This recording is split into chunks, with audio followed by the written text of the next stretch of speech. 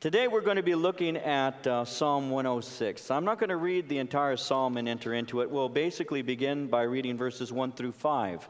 I'll give you an introduction as to what the context of it is, and then we're going to move on through. And as we go through it, you're going to be seeing how it breaks down and basically gives us various passages that we'll look at, and I'll give you some information on relating to the history of God's actions in the nation of Israel.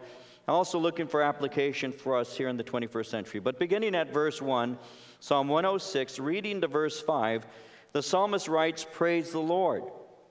Oh, give thanks to the Lord, for he is good, for his mercy endures forever. Who can utter the mighty acts of the Lord, or can declare all his praise? Blessed are those who keep justice, and he who does righteousness at all times. Remember me, O Lord, with the favor you have toward your people. O visit me with your salvation, that I may see the benefit of your chosen ones, that I may rejoice in the gladness of your nation, that I may glory with your inheritance." Now, this is a psalm that is obviously unnamed, an anonymous psalm. And as you go through it, you're going to see that it's a psalm that was written to highlight Israel's history, but it's a history of unfaithfulness to God. You see, in spite of God's presence, in spite of his provision and his protection, Israel still had a habit of forgetting the goodness of God.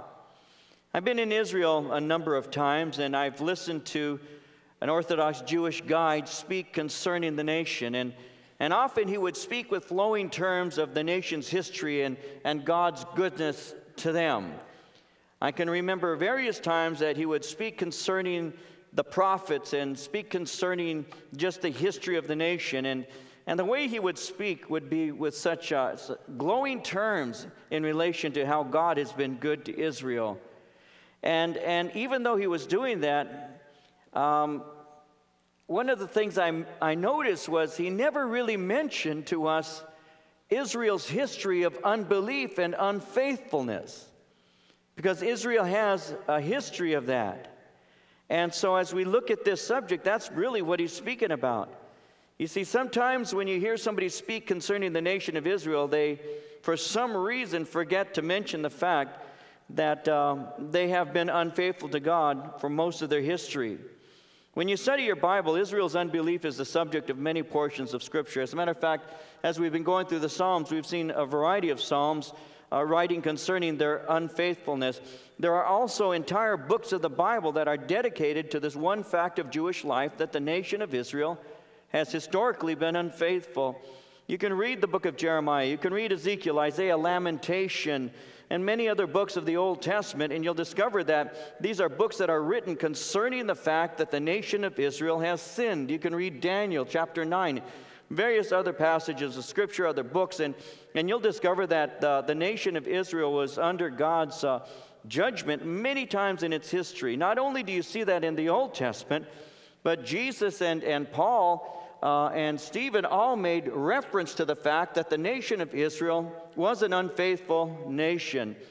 In Luke chapter 13, verse 34, Jesus was speaking here, and he said, "Jerusalem, Jerusalem, the one who kills the prophets, stones those who are sent to her. How often I wanted to gather your children together as a hen gathers her brood under her wings, but you were not willing." In Acts chapter 7, verse 52, the question is asked, "Which of the prophets did your fathers not persecute? And they killed those who foretold the coming of the just one, of whom you now have become the betrayers and murderers." Paul in 1 Thessalonians 2:15, speaking of unbelieving Jews, said that they killed both the Lord Jesus and their own prophets, and have persecuted us. And they do not please God and are contrary to all men. This particular psalm traces some of the unfaithful rebellion of the nation of Israel. And it reminds the reader of God's judgment on those who have rebelled against him. As it closes, though, it closes with a prayer that the Lord would save and that the Lord would ultimately deliver them. Let's begin reading together and look at this psalm, first with verse 1, how he begins by simply saying, "Bless the Lord, O my soul, O Lord my God, you are very great, you are clothed with honor and majesty." So it's a call to all believers to praise and give thanks to God. The word praise, I mean, we read that all the time, especially in the Psalms. What does that word mean? It means to commend. It speaks of giving glory or boasting in. It speaks of celebrating. So he's saying commend or give glory to God. Now, why is it that he says that we ought to do that? Why is it that believers are called to celebrate God's goodness? Well, the reason is because he's worthy. The reason is because God is good. The reason that we praise him is because God loves us and God is merciful.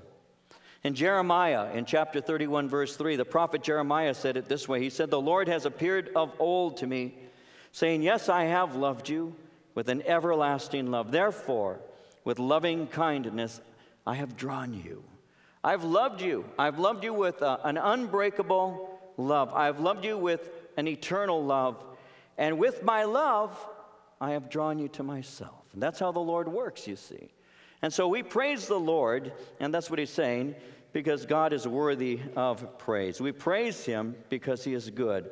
We praise him, as he says here in verse 1, because his mercy endures, not just for a short time, his mercy endures forever. So he goes on in verse 2, who can utter the mighty acts of the Lord or can declare all his praise?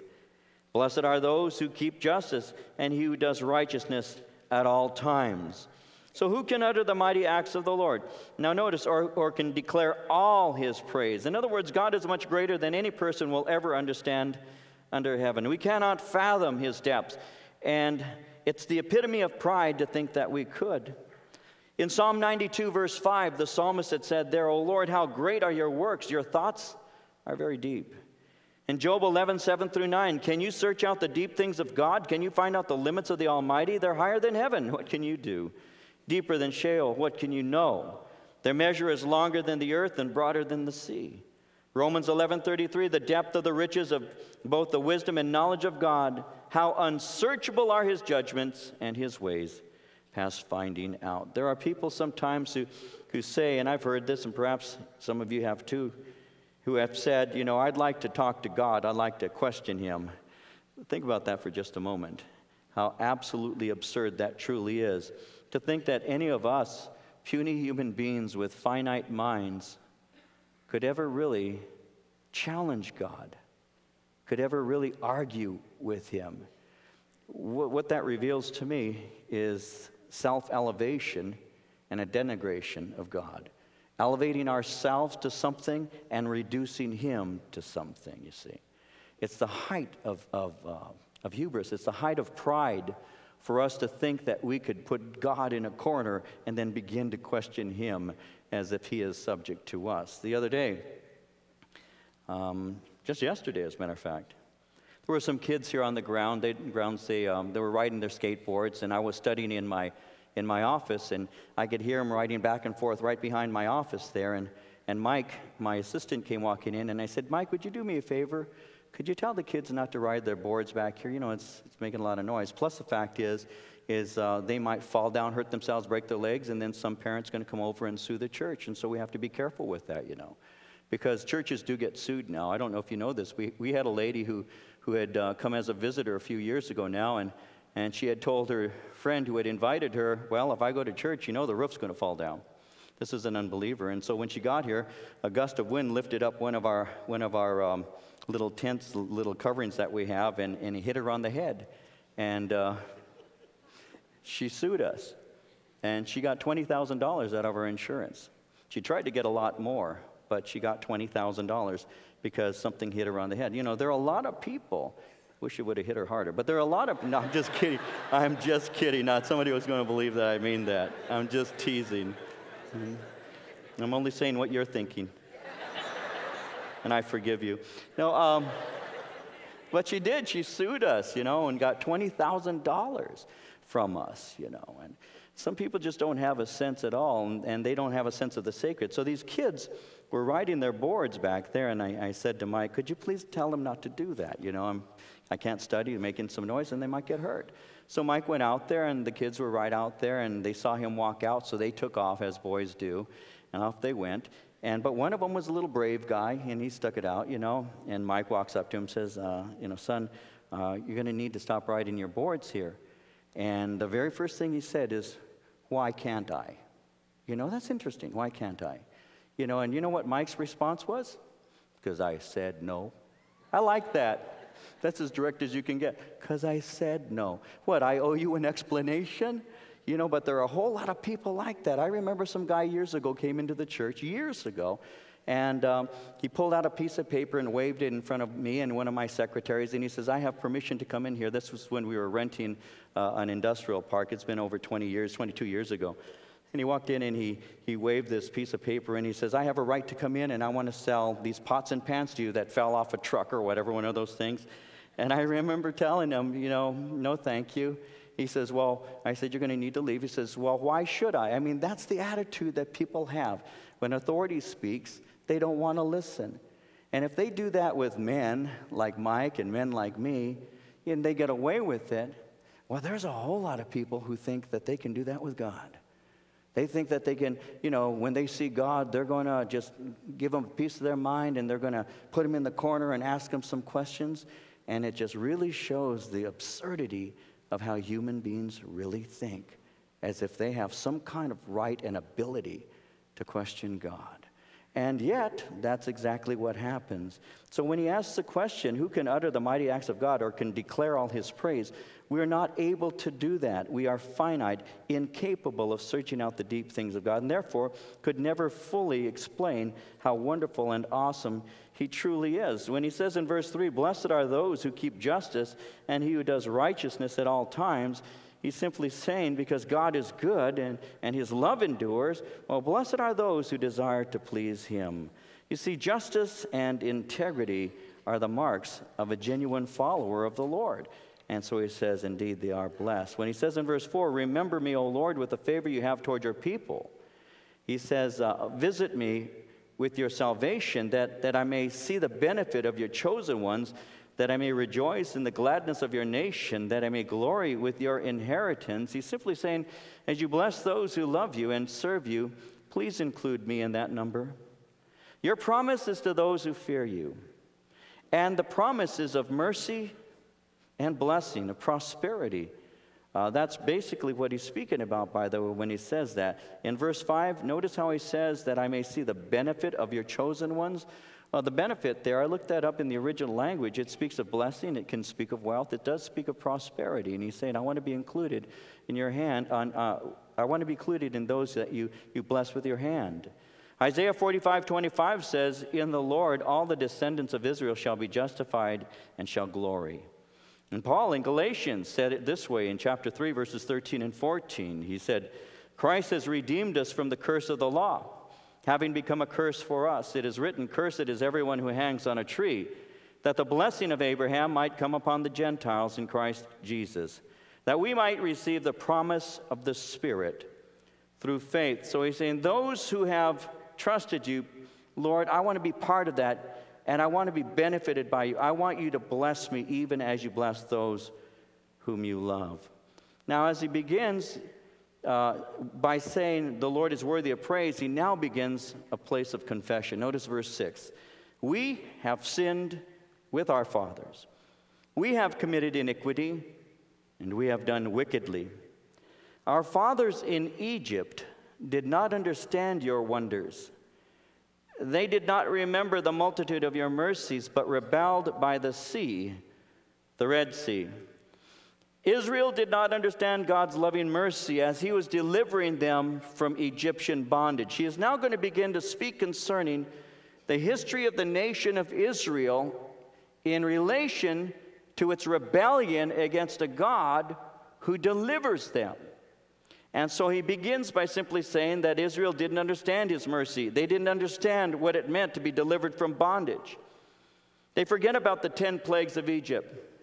They forget about his miraculous provision in the wilderness. Those things were simply forgotten. At the Red Sea, and notice how he speaks of the Red Sea. He said they rebelled by the sea at the Red Sea. When God was doing a work there, they were forgetting how God had been providing all along. And this really is one of those verses and one of those passages that helps us to understand that though you may believe in a miracle, and though you may believe in a God who provides miracles and does miracles, and indeed we do, we believe in a miracle-working God. The fact of the matter is you don't survive on miracles or the belief that God performs them. What you survive on is faith in God through the hard times when a miracle doesn't come through. That's what you survive on, is the reality of knowledge that God is God no matter what happens. Like the children, they call them the three holy children, Shadrach, Meshach, and Abednego, who were there in the fiery furnace, and Nebuchadnezzar had chosen to put them to death because they refused to follow his decrees and all. And so they were placed in this fiery furnace, and Nebuchadnezzar was upset at them for their rebellious heart, and he said to them, that they're going to be smoked, they're going to be burned. And then he asked the question, and what God is there that will deliver you from my hand? And the response was, our God is able to deliver us, O king. But even if he doesn't, we will not bow down and we will not worship your image. We're not going to do that. Our God is able, but even if he doesn't, that's faith. You see, there are some who say, my God is able and he doesn't. They lose faith in God because he didn't. They didn't think that way. My God is able. My God is able to do all things. But he is also God, and therefore he chooses what to do and when he's going to do it. And if he should choose not to, I still will not bow my knee and worship in the way that you're saying, you see. That's how it works, guys. That's how it works in the kingdom of God. And so when Moses was being used by the Lord and the 10 plagues were coming upon the nation of Egypt, and each plague, as you know, represented a judgment of God on an Egyptian god, where he was proving himself to be superior to their whole pantheon of deities. Ultimately, when they left and were beginning to move out, they came to the Red Sea. You know the story. And as they gathered there at the Red Sea, they looked behind and saw the chariots of Pharaoh coming behind and chasing them down. Exodus chapter 14, verses 10 through 12 says, when Pharaoh drew near, the children of Israel lifted their eyes, and behold, the Egyptians marched after them. So they were very afraid, and the children of Israel cried out to the Lord. Then they said to Moses, because there were no graves in Egypt, have you taken us away to die in the wilderness? Why have you dealt with us to bring us up out of Egypt? Is this not the word that we told you in Egypt, saying, let us alone that we may serve the Egyptians? For it would have been better for us to serve the Egyptians than we should die in the wilderness. They forgot what God had done, how God provided for them, how God delivered them, because the minute they had something tough in front of them, they immediately in their heart turned back to Egypt. And that's the point that he's making. We have sinned with our fathers. We've committed iniquity. We've done wickedly. Our fathers in Egypt didn't understand your wonders.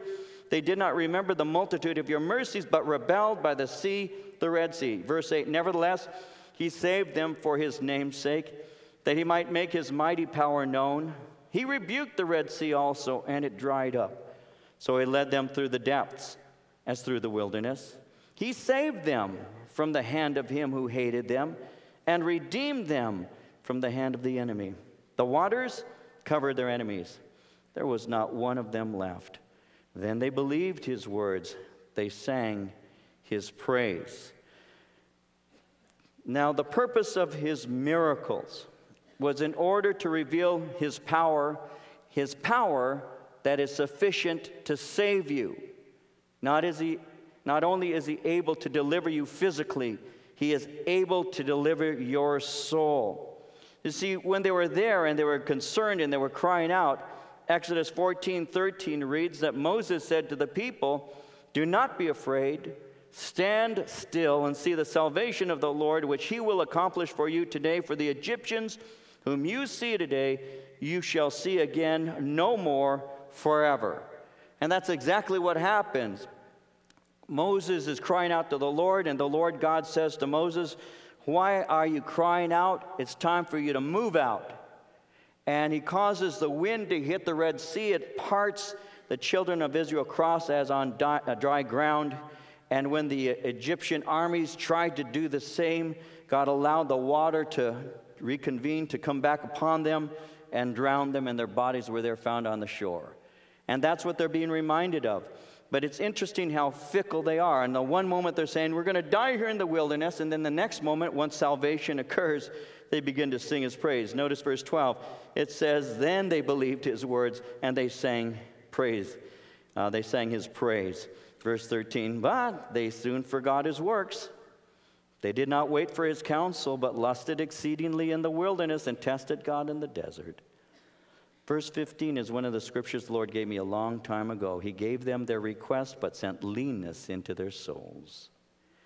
Belief in miracles alone does not save anybody. Notice how he says they forgot his works and did not wait for his counsel. You know, people soon forget how good God is, and so they can impatiently begin to make their own plans for their own life. God doesn't move quick enough, so we'll do something to please ourselves. Well, the Bible tells us in Proverbs 3, 5, and 6, trust in the Lord with all your heart, lean not unto your own understanding.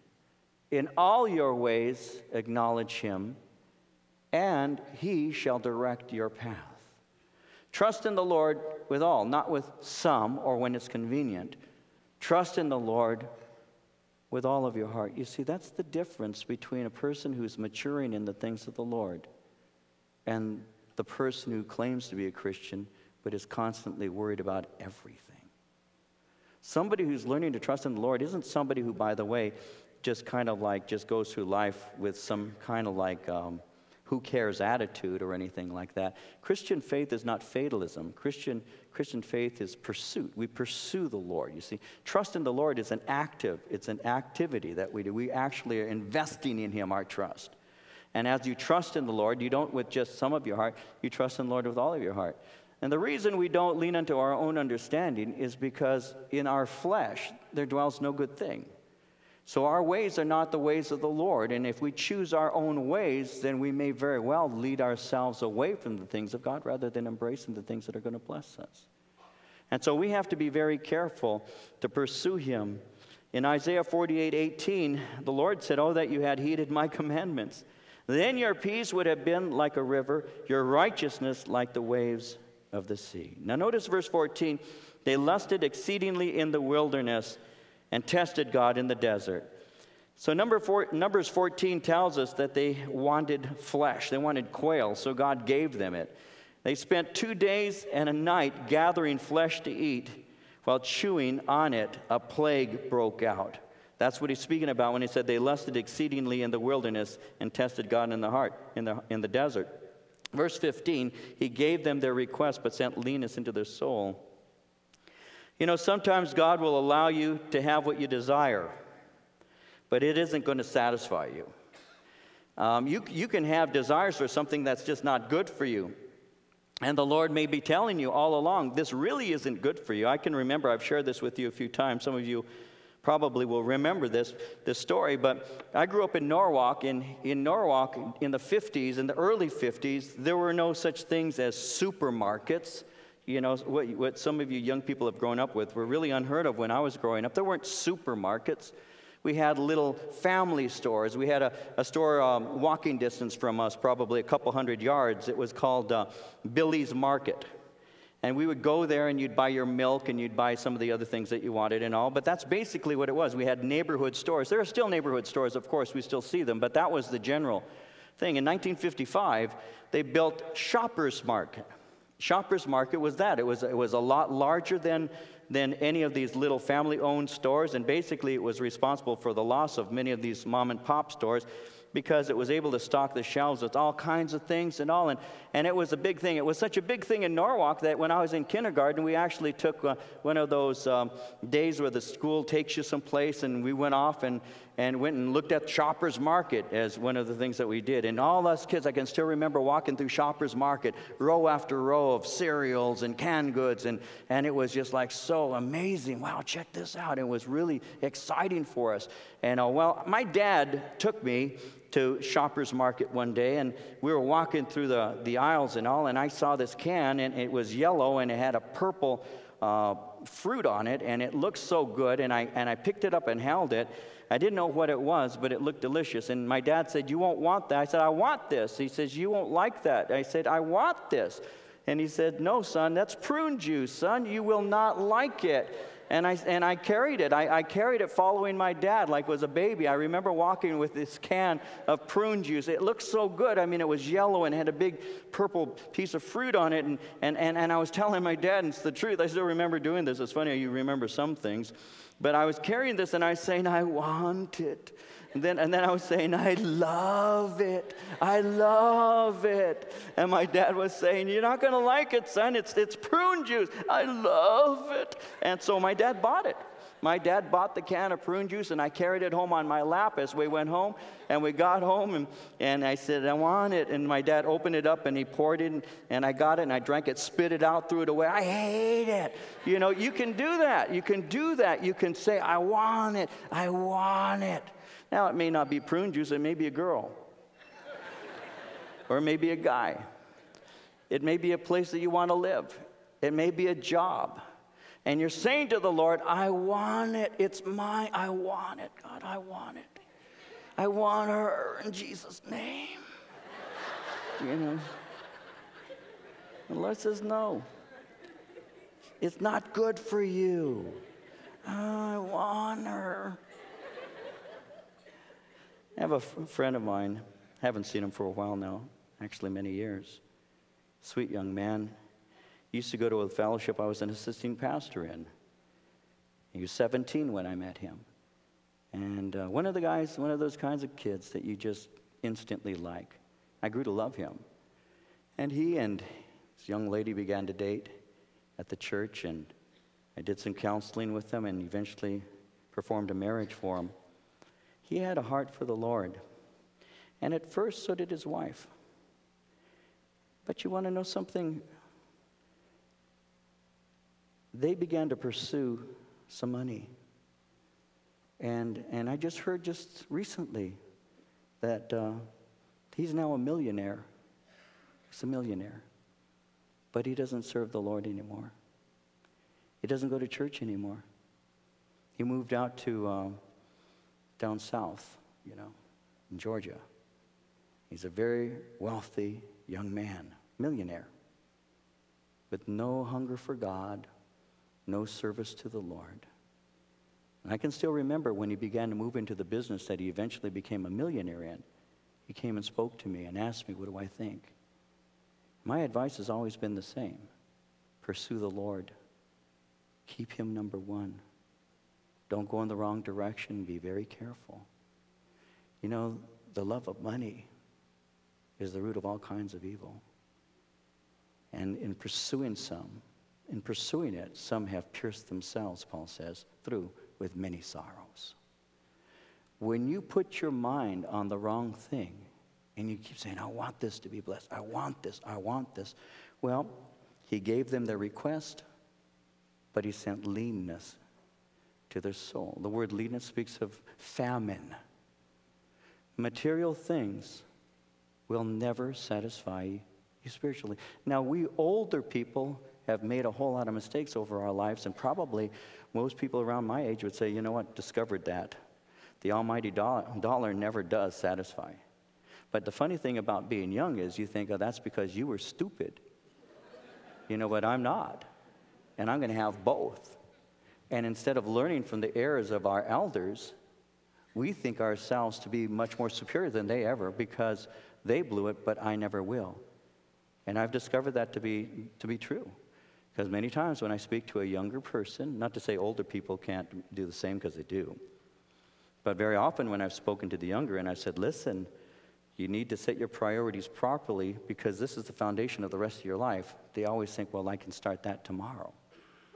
But what I really need right now is a better car, a nicer place to live, better furniture, a 750 cubic inch, engine for my car, and a giant TV set that takes up half the house. That's really what I need. And I need speakers loud enough to give me ear and nosebleeds, so everybody knows that I'm cool. So when I'm bumping on down the road, my head is going like this, people know that I am extremely cool. And that's just the way it is. And he says it. He gave them their request, but he sent leanness into their soul. You can have what you want, but you can walk away from the things that bless you. Verse 16, when they envied Moses in the camp and Aaron the saint of the Lord, the earth opened up and swallowed Dathan and covered the faction of Abiram. A fire was kindled in their company. The flame burned up the wicked. This particular incident is found in the book of Numbers. It's found in chapter 16. And what happened is there was a rebellion against Moses as well as against Aaron. You see, these men who are mentioned here, Dathan and Abiram, were Levites. They were priests, and they spoke to Moses, and they said, "You take too much upon yourself, Moses. We're equal to you. What gives you the right to make choices and decisions that affect our lives?" And Moses was absolutely livid about that, and he went to God and he spoke and he said, "Are you hearing what they're saying? I haven't even taken a donkey from them. I haven't done anything that deserves this kind of response." And the Lord says, "Let me take care of them." And so what happens is Moses goes to these men, and they're leaders of 250 family heads, so there are 250 men along with them. There are actually 3. There are only 2 that are mentioned here, Dathan and Abiram. And Moses says to them, listen, and he's speaking to the congregation, and he says, listen, if God does a new thing like the earth opening up and swallowing them and their families alive, then you know that God's speaking through me. So what I would recommend, and he tells the children of Israel, I would recommend you getting away as fast as you can, because that's what's going to happen. And when he came there, and they came and stood outside of the door of their house, God opened up the ground, and the Bible says, and they were swallowed whole. And they went down, and the earth covered them up. And then the 250 rebels who were with them were killed by the Lord also. And so he made his point very clearly. And so it says that they had envied Moses in the camp, Aaron the saint of the Lord. The earth opened up and swallowed Dathan, covered the faction of Abiram. Fire was kindled in their company, flame burned up the wicked, and God judged them.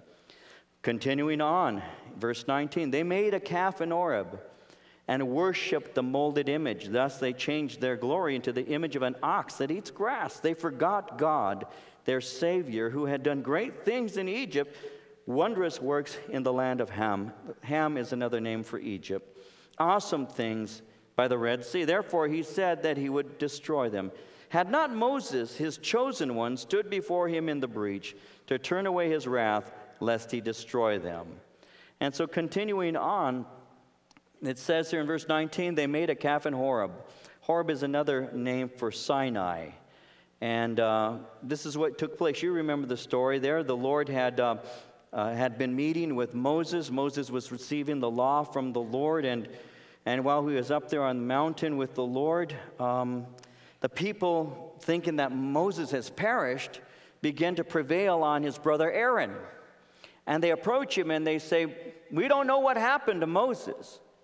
So what we want you to do is we want you to make us a god to go before us. And so Aaron says, well, bring your gold to me. So they bring their earrings and various articles of gold, and he melts it down, and he makes a golden calf. That's what's being spoken of here when it says in verse 20, they changed their glory into the image of an ox that eats grass. They made the golden calf. And as they did that, he's saying in verse 21 that they were forgetting God, their Savior. He had done great things in Egypt, wondrous works in the land of Ham, awesome things by the Red Sea. And so what happens is Moses can hear the sound, and Joshua, his right-hand man, with him. And as they hear the sound in the camp, Joshua thinks it's the sound of war. But Moses says, I don't hear the cry.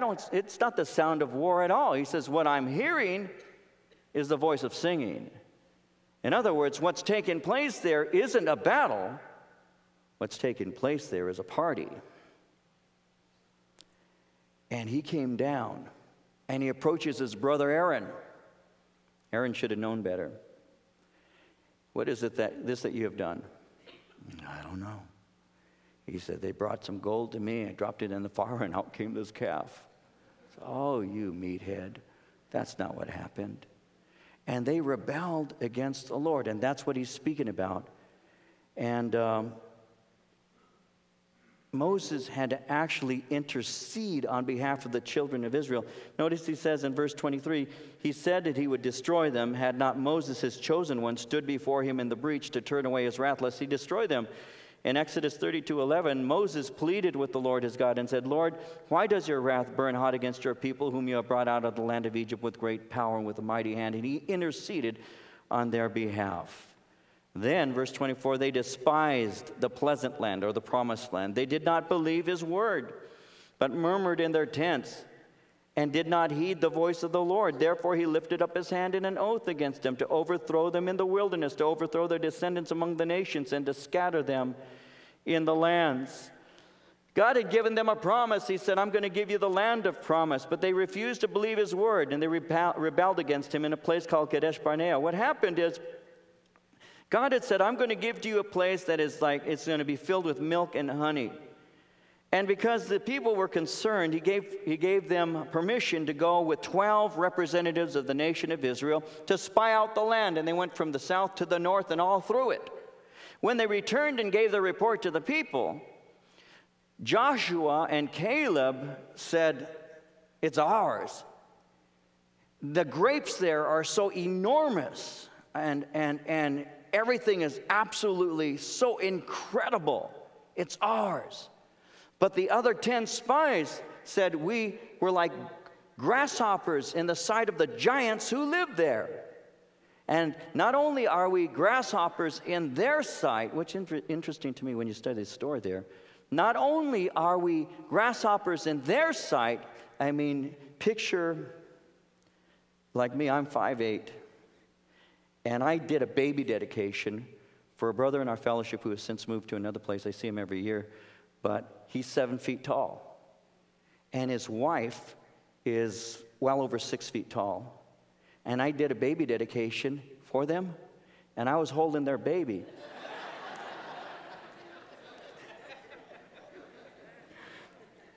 I mean, that was one big baby, and I remember holding that baby. Lord, thank you.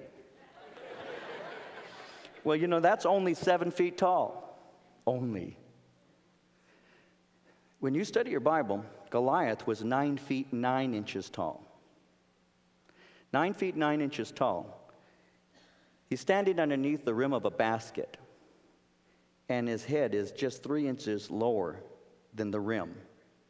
And when you proportion this man, you got to figure that this man, I haven't got a clue how many hundreds of pounds he weighs. If Shaq weighs 345, and he's a little over 7 feet tall, add 2 feet plus and proportion that, and then consider the fact that he's a warrior from his youth up. And this was an immense man. So when the children of Israel go into the land and see not just one giant, but giants everywhere, they're saying we're like grasshoppers in their sight. The average Jew during the time was probably about 5'4" to 5'6". So you got to figure these people were twice as big as them. We're like grasshoppers in their sight. But the interesting thing, and we are also grasshoppers in our own sight. See, what happened is they saw the flesh with the eyes of flesh, but Joshua and Caleb said, they're going to be our food. We can eat them up and spit them out, because we're not the ones who are going to fight them. God is. God is. And I don't think that God's afraid of a 9'9" man. And that's how they thought. And so what happens is the 10 and their bad report, it took the spirit out of the others, and they began to cry and say, why did you bring us out here to die? And they rebelled again. And that's what he's speaking about. In Numbers 14:28-30, say to them, as I live, saith the Lord, just as you have spoken in my hearing, so will I do to you. Because they were concerned that their children were going to die and everything, he said, the carcasses of you who have complained against me shall fall in this wilderness. All of you who were numbered, according to your entire number, from 20 years old and above, except for Caleb the son of Jephunneh and Joshua the son of Nun, you shall by no means enter the land which I swore I would make you dwell in. Because you rebelled, and because you have unbelief, you will not enter in. You will not enter in. That's what he's speaking about in verse 26. He lifted up his hand in an oath against them to overthrow them in the wilderness. Verse 28, they joined themselves also to Baal of Peor, ate sacrifices made to the dead. Thus they provoked him to anger with their deeds, and the plague broke out among them. Then Phinehas stood up and intervened, and so the plague was stopped. And that was accounted to him for righteousness to all generations forevermore. So continuing their history of rebellion, he speaks concerning what is referred to as their idolatry in Peor.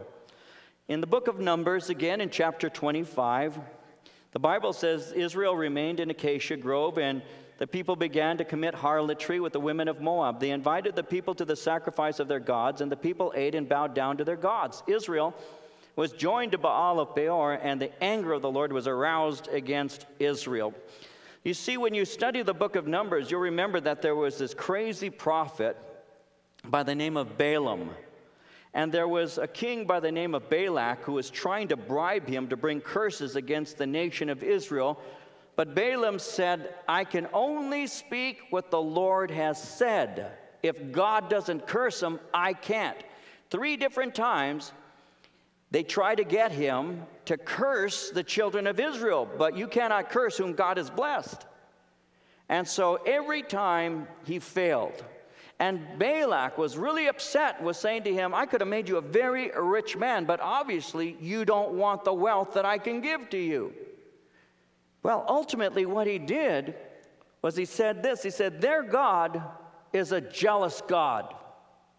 And he has told his people not to intermarry with people who are pagan idolaters. If you will get the women to seduce the men, they ultimately will fall prey to the judgment of God, which is exactly what had happened. Listen, you can go all the way back to the Old Testament and go to the New, and you're going to find something that's a very common theme. God says, be ye not unequally yoked together with unbelievers. God says, what in common does light have with darkness? What in common does God have with Belial, with the devil? Is there anything in common between the two? And the answer, of course, is no. So the question has to be asked, why would a Christian find a non-Christian so attractive? When the Savior that the believer, the Christian believer, embraces was tortured, humiliated, and put to death on a cross. And the unbeliever could care less about that, but the believer says, he did that for me and I love him. So, if I'm really in love with Jesus Christ so much, then why would I embrace somebody who thinks he's worthless? If I'm really so much in love with Jesus, then why would I want to be with somebody, date somebody, love somebody, marry somebody who thinks that Jesus isn't worth the time of day? And you see that from the old, when God said, do not join yourself with unbelievers, to the new. That's the same common thing there, you see. And the way that Balaam was able to get his money was by simply saying, look, I can't curse them, but God will judge them. And God will judge them if you can just get your ladies to go seduce them, which they did. And then, when this is taking place, a Jewish man comes into the grounds with a Midianite woman. Phinehas, who was the son of the priest, sees this Jewish man parading this girl around, and she goes into the tent with the guy, and Phinehas gets a javelin, follows them into the tent, and runs them through with the same javelin, and kills them both. When he did that, God actually stops the plague that he brought on them. And that's what he's referring to here when he speaks concerning Phinehas. Now, wasn't that encouraging? Verse 32. They angered him also at the waters of strife, or Meribah, so that it went ill with Moses on account of them, because they rebelled against his spirit, so that he spoke rashly with his lips. Now God originally, when they were coming through the wilderness, had spoken to Moses and said, strike the rock and water will come out. Well, they started to protest once again, and the children of Israel later on, at the end of his ministry basically, once again were crying, saying, we need some water, and God says, speak to the rock, and water will come out. Well, Moses had pretty much had it with these people. So he says, you rebels, must we smite this rock so that water will come out? And he takes his staff and smites the rock. Water comes pouring out. But God said, you misrepresented me to the people. I wasn't angry at them, you were. And because of that, Moses, after all of these years of faithfully serving me, leading them out, I'm going to allow you to look into the promised land, but you're not going to step foot in it. And what's interesting to me is the way the psalmist puts it. I want you to see this. Verse 32, they angered him also at the waters of strife, so that it went ill with Moses on account of them. You know, sometimes even a righteous person can get so very frustrated at the unrighteous. And Moses certainly did.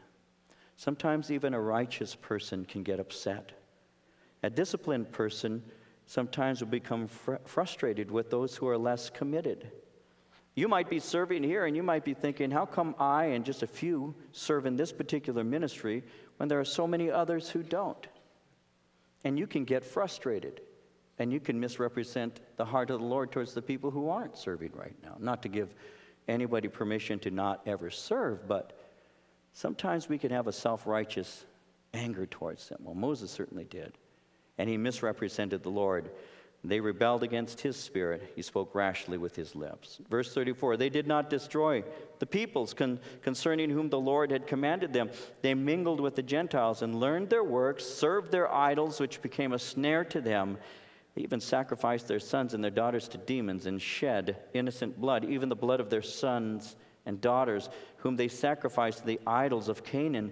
The land was polluted with blood. Thus they were defiled by their own works and played the harlot by their own deeds. God had commanded them to destroy the people, but they failed to do so. And the result was the idolatry of the people infected them. All the way in the book of Deuteronomy, in chapter 7, in the first few verses, the Lord God is speaking to the nation of Israel. And listen to what he says.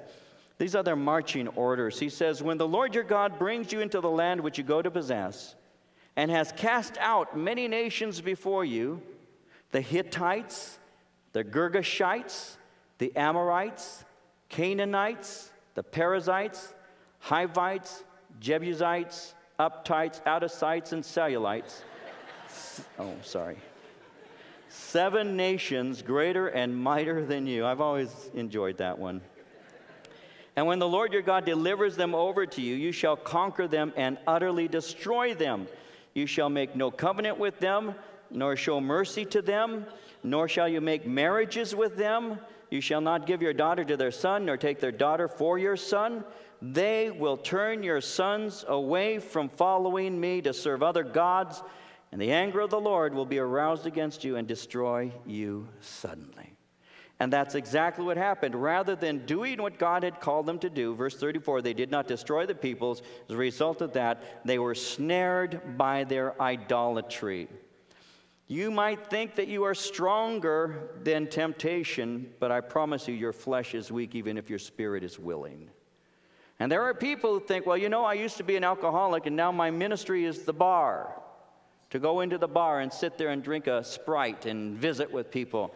And before you know it, you're drawn back in little by little because you think you're strong. Instead of having the wisdom to stay out of those areas because you know that they're weaknesses for you, you start to think yourself better than you are, stronger than you are, and you end up failing in that. The pagan worship God knew would draw the people away from him. And that's what it means when it says in verse 39 that they played the harlot by their own deeds. Verse 40, therefore, the wrath of the Lord was kindled against his people so that he abhorred his own inheritance. He gave them into the hand of the Gentiles, and those who hated them ruled over them. Their enemies also oppressed them, and they were brought into subjection under their hand. Many times he delivered them, but they rebelled against him by their counsel and were brought low for their iniquity. Though he showed patience for hundreds of years, ultimately they were overwhelmed. When you study the book of Judges, it gives great insight into the many times foreign powers oppressed the nation of Israel. And even after being delivered, very often they would return to their rebellion. Ultimately, they were exiled for that. In verse 44, nevertheless, he regarded their affliction when he heard their cry, and for their sake he remembered his covenant and relented according to the multitude of his mercies. He also made them to be pitied by all those who carried them away captive. In other words, God would deliver them from the hand of their oppressors. The reason is because he honors his promises, and he would deliver them. And he finally says, verse 47, save us, O Lord our God, and gather us from among the Gentiles to give thanks to your holy name, to triumph in your praise. Blessed be the Lord God of Israel, from everlasting to everlasting. And let all the people say amen. Praise the Lord. God saves out of captivity. Even after he gives an entire historical panorama of God's faithfulness and goodness and Israel's rebellion, rejection, and faithlessness, still there's a word of hope for us, because God indeed does save, and God does gather us to himself. And perhaps some in this room right now started out well and were doing well for a while, but you were tempted and drawn back. You were drawn back into the old lifestyle. You may not have gone full on into it yet, but you know it's only a step away. There's an enticement there. Maybe you're thinking of your old friends recently, an old girlfriend or boyfriend recently. You're beginning to want to go see them. Starting to think how boring it is to be a Christian. You used to have friends before. You used to have things to do. Friday night comes and you're bored because there's nothing to do. You used to go out and party. You used to spend time with your friends and all. And the enticement is growing again. It's growing stronger. Well, the Lord would say to you, listen, don't forget the good work that he's done. One of the things that the Lord has used in my life, and I'll close with this. One of the things that the Lord has done in my life, especially when I was a new Christian in the first few years of my walk with the Lord, and if I may, when I first got saved, I was only in solid fellowship for 3 months. I mean, I got saved at the age of 20, December 27th, 1970. Next Monday will be my 34th anniversary of being saved. And I got saved at the age of 20 on December 27th. And so I began to go to Calvary Chapel of Costa Mesa. I was 20 years old, and I went there for 3 months, but I had to go into the military. And so in March 15th, 1971, I went into the Army, and from there, I was 3 months old in Christ, and I had nothing but strife and trial and temptation and failure, and then success, and then failure, and then success. And I guess you could imagine how tough it could have been for a 20-year-old kid who came out of 5 years of alcohol and pot, who had never really left even, California, Southern California, other than to go to Tijuana. I mean, that's the furthest I'd ever been in my life, And now I'm stationed all the way on the other side of the United States in North Carolina. And I'm by myself. I've got no friends whatsoever. And there I am in a barracks, and every night I'd go to sleep by, nobody would be in the barracks. They were out partying, and it would just be me laying down in that rack there every night. And I'm getting bored, and I'm getting tempted, and I'm wanting to do things, and I'm lonely, and everything's happening over here on the left coast. We call it the left coast, on the west coast. And things are happening over here. And nothing's going on in my life. And I start thinking, you know what? And then I'm bored, and I start making friends with guys who don't know the Lord, and before you know it, I'm being drawn back to smoking dope and drawn back to drinking beer, and then starting to rationalize it. And I know that it is easy to just start slipping back and to have all of those excuses. I can remember on one occasion I had a toothache, and there was no access to a doctor. So I started thinking, man, this tooth hurts. Rather than taking some aspirin, I thought I'll just drink a few beers and numb myself. That's how I handled things all the time. I never even thought of aspirins. When you can buy a six-pack and numb your head, why worry about aspirin? And that's kind of where I was at, and I didn't think there was a whole lot wrong with that. And then you start going back and forth, and I can remember the early days. I can remember how Friday would come after I got out of the military, and I'd gotten solid with the Lord. I actually joined a group called the Navigators, and they helped me. And then I got out, and now I'm free, and nobody's watching me anymore, and I'm not accountable to anybody. And before you know it, I'm walking on back, going back to the world, because all of my friends are in the world. I don't see my Christian friends because they're not around anymore. And, eventually, it took me about 3 or 4 years of up and down Christianity. Even when I began to teach the Word, I was still being fought with. I was still dragging. I was still thinking, I can have both. And finally, one day, the Lord finally got through to me, and He said, listen, it's an all or nothing thing with me. You're miserable because you're trying to do both. You're miserable because you're trying to serve me on Sunday, and then you teach a Bible study that you're not even practicing yourself. You gotta make your choice. Are you going to be all, or are you going to get away? I remember that very well. Is it going to be all for me, or are you going to walk away from me? What's it going to be? And you want to know what I obviously chose? No, it's going to be all of you, Lord. All of you. That was a little over 30 years ago when I finally said, it's just going to be you, Lord. And even after that decision, there were still the temptations, there were still the inclinations, the old habits, the way of dealing with problems, because I never learned how to do that before I got saved, and I had to learn how to deal with those things after getting saved. So I started remembering what Scripture said, and I started saying, well, God's Word's got to be true. And I was an alcoholic, so my desire to drink whenever I'm down or depressed, that's got to go. That's got to go. This has got to go. It's tearing my life up. You know what happened eventually? I used to say to the Lord, God, please take alcohol from me. How many of you know what I mean by that? Take alcohol from me. God, take alcohol from me. You know what I finally started saying? God, take the desire for alcohol from me. Fill this void that alcohol seems to have a place in my life. Fill it with you, Lord. See, guys, when I give you Bible studies and I give you warnings, you know why I give you warnings the way I do? Because been there, done that.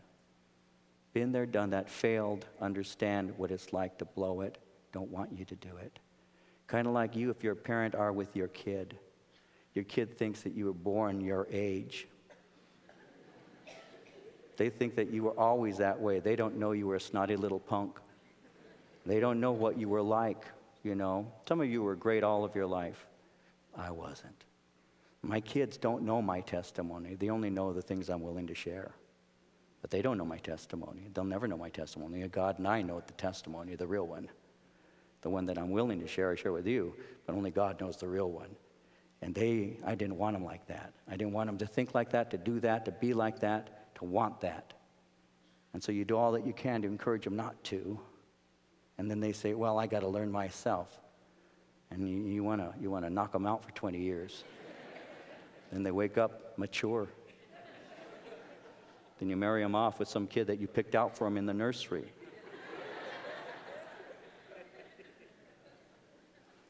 Your life can be a history of rebellion, or it can be a history of faithfulness.